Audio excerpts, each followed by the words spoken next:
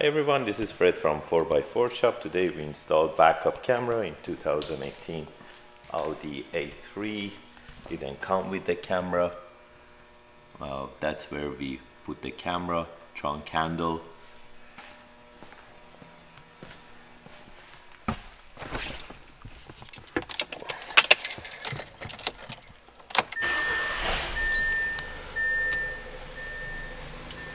So as soon as we go to reverse, the screen shifts to backup camera. If it comes with factory sensors, it retains the sensors too.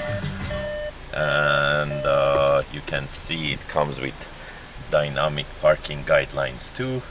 So by turning the steering wheel, the parking guidelines turns too.